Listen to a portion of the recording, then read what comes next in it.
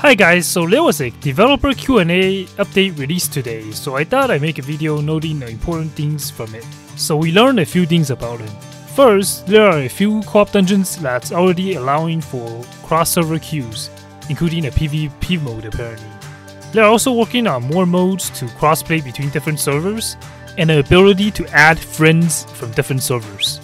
The important thing to take from this is that they also announced that they are working on a name change, gender change, and also, most important of all, the ability to switch servers.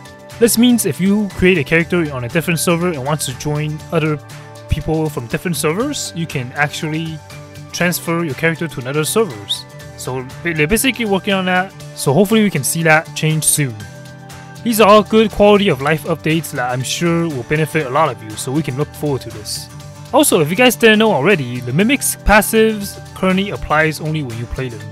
If you guys didn't know already, the Mimic's passives currently applied only when you play them. For example, if you unlock Meryl's affinity points at 1200, Meryl will take a reduced ice damage by 20% and ignore some ice effects by monsters. These will only apply when you are playing as her. The good news is, the devs are working on making it so that the buffs can apply when you are playing as your main character that you created instead of a specific character to gain the passive bonus. There are also a lot of questions about the new limited banner, specifically for Claudia this time. People ask whether or not there will be reruns for these specific characters, and the devs responded by saying they are discussing about putting limited characters into standard banners in the future, after the banner ends or maybe after a certain amount of time. But right now, it's basically in the early phase and they're still discussing it, but this is a possibility that might happen in the future, who knows.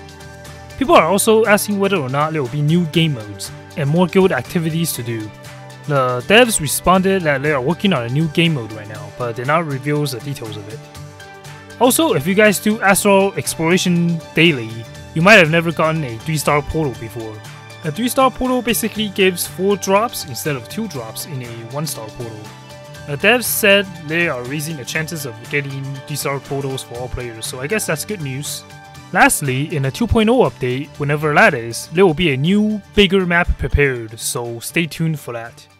Well, these are basically all the important updates. If you guys want to see more in the latest Tower Fantasy content, make sure to like and subscribe to this channel to not miss out. See you in the next video.